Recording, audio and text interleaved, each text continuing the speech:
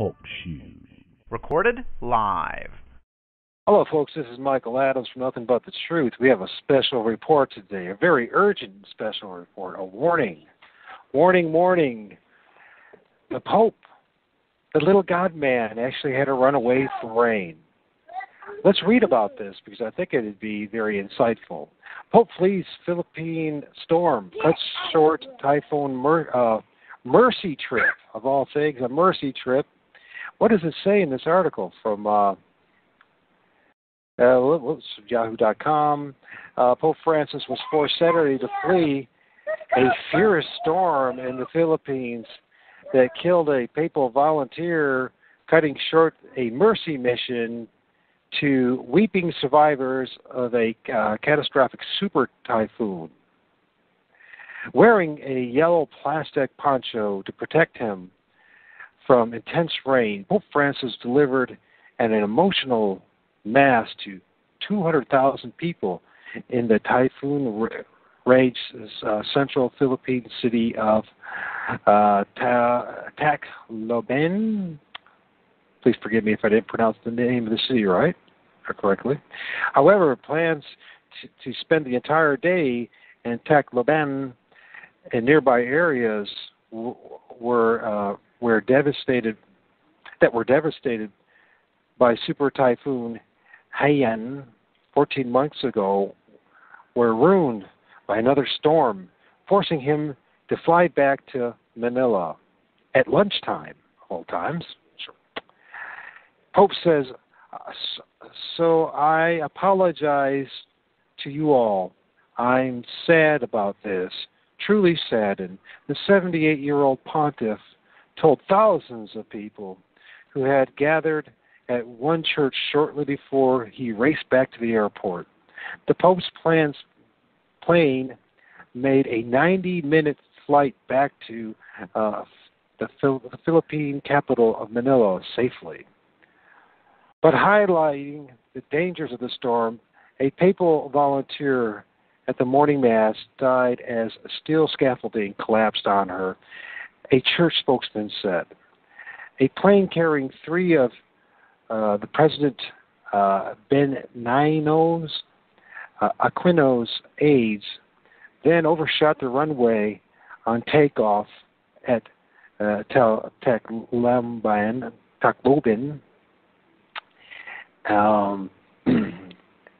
and ended up in the mud. 30 minutes after Pope Francis' plane flew back to Manila, no one was badly injured. Emotional mass. The trip to Tacloban and surrounding areas was one of the top reasons for the Pope making a 5-day visit to the Philippines, the Roman Catholic Church's Asian stronghold, where he is a highly revered figure. And I would argue that he's more than a highly revered figure. He is the representative of Christ.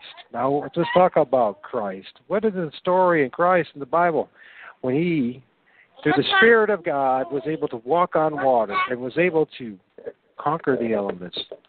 And we have a man who claims to be a representative standing instead of our Lord and Savior Jesus Christ, running away from the typhoon. I have a special guest today. I have Jorg, the Juggler 66, and I would like to talk with Jorg about this, hear his comments about what he thinks about this fiasco, this charade, if you will. A man who says that he is actually the representative of Christ, and yet runs away from the typhoon and lives his followers, tens of millions of them, a Catholic stronghold, defend for themselves. What does this say about the papacy? What does this say about Pope Francis? What do you think, Jorg? Well, he obviously doesn't have the power to make wonders and even to make the weather. Maybe Harp did a little bit intervention there that he didn't order. You think so?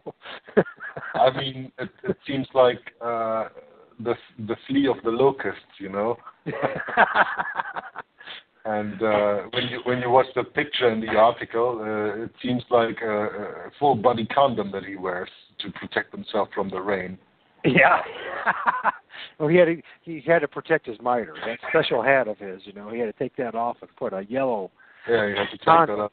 But the story that you were just reading, that reminds me a little bit of some years ago. I think it was 2 or 3 years ago when there in Belgium here was a musical festival, and Eminem, the rapper, was about to make an appearance there, and my son was crazy about Eminem at that time. He still is, and he really wanted to go there and see that. And the day before that festival started, a storm came up, killed, I think, 3 or 4 people at the festival. The podiums were destroyed, and the whole festival was cancelled. And I thought at that time, that could be hard just to prevent Eminem to get here. Today I think otherwise about that. Today I think that was maybe an act of God, so that this satanic idol of the music industry cannot present his songs over here in Belgium at that time. But this reminds me a little bit of that with Pope Francis here. I really have to say, maybe it was an act of God then. Maybe it is an act of God right now. What do you think? Hopefully that people, these followers. Like it says in the article, it says the crowd chants, "Long live the Pope," as he walks off the plane, immediately buffeted by strong winds and heavy rain. I think it's hilarious. And you know what? I do believe it is an act of God, but the act of God is hopefully to warn those people in that Catholic stronghold that putting all their faith in this man who actually is their repressor and a fraud and a fake, to remind them of the fact of who he actually is, that they shouldn't put their faith in a pope, but in their Lord and Savior Jesus Christ, not the Pope.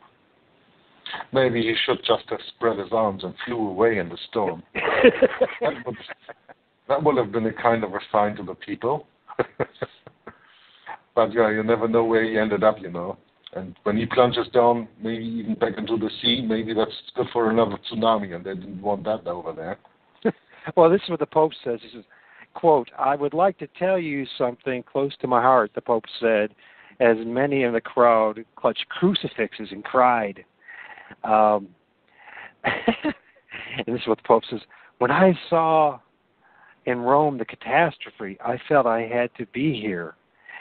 And on those very days, I decided to come here, and I'm here to be with you," and immediately ran away.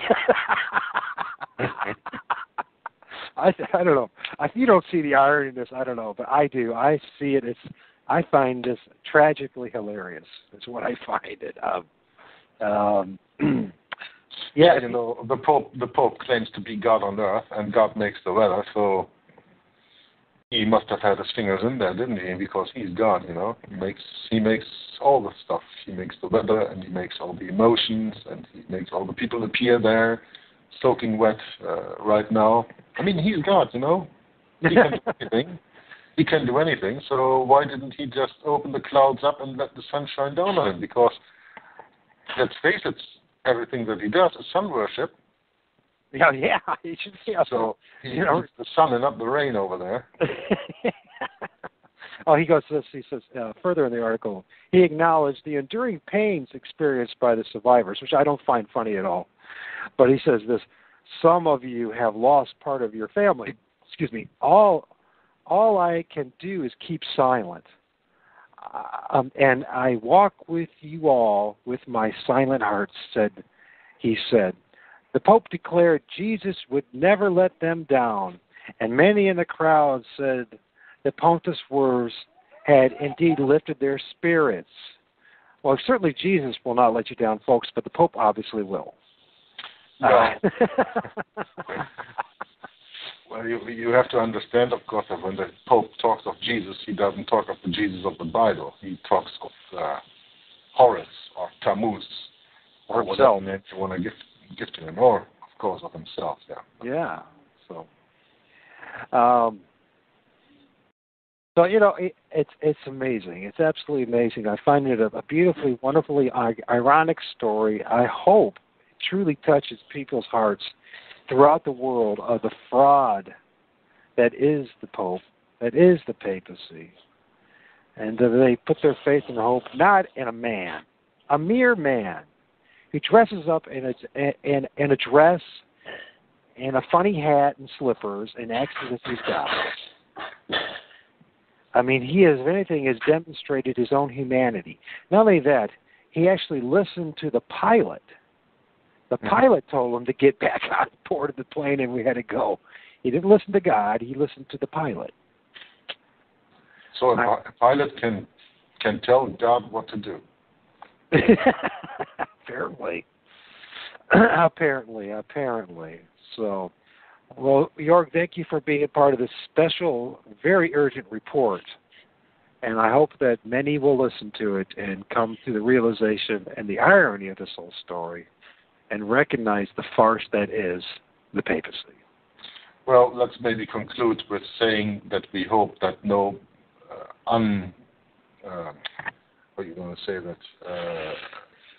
civilian of the Philippine Republic is there or is being harmed or whatever. If anybody gets harmed, it should be the Pope to be assigned to all the people what he really is about.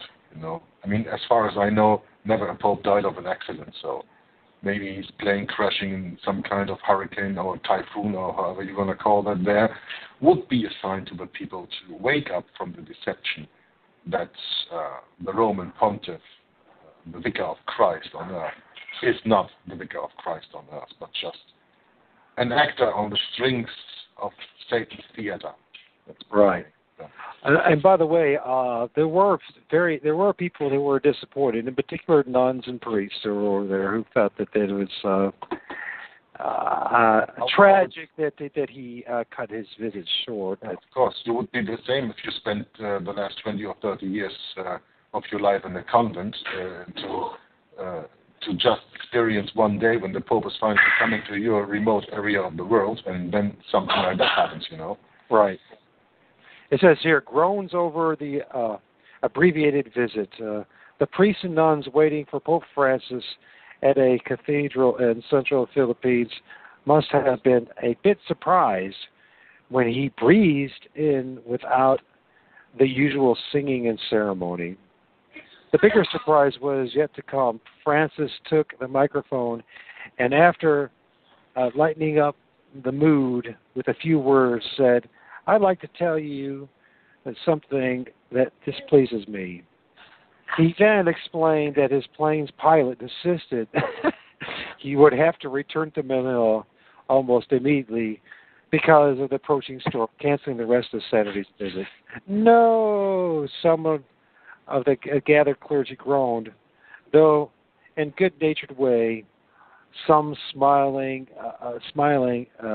despite the unfortunate turn of events. Well, that's a little article in the end where the article states the storm is forecast to follow the Pope west across the Philippines and hit Manila on Sunday.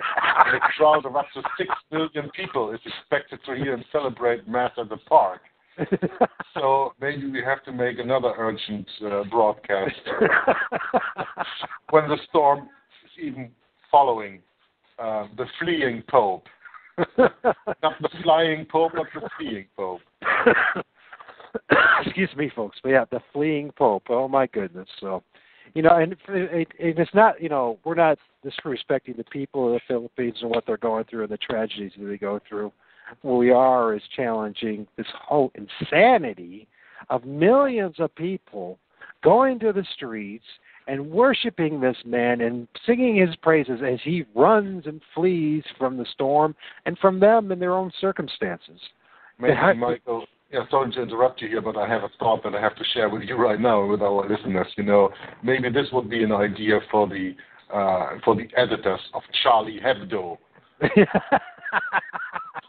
They are always doing caricatures on Muhammad and on Jesus and all that stuff. Maybe this would be an idea to do that for once with a Pope. Yeah, I'm sure you they won't do, but if they did, I mean, Do you know the last edition of Charlie Hebdo? Normally they sell about 45,000 copies to 60,000 copies. Okay. The last edition was 5 million. 5 million. That was because there was a lot of money pumped in there because they have to hype this, right? Oh yeah. Now these Hebdo people should maybe get an idea and make a caricature of the fleeing Pope over there, and then they would have something really to express. But we know that will never happen because the people who you don't bite the hand that feeds you. So. Sure. Well, my friend, thank you for joining me in this special reports. And then Well, I don't know what to say. I don't want to sound so disrespectful, but I find the whole thing disrespectful. Not me, but actually the Pope and what he actually has done and is doing, and what he is complete from his people and the story. Surely, if he represents God, he would have some way of protecting them from this circumstance.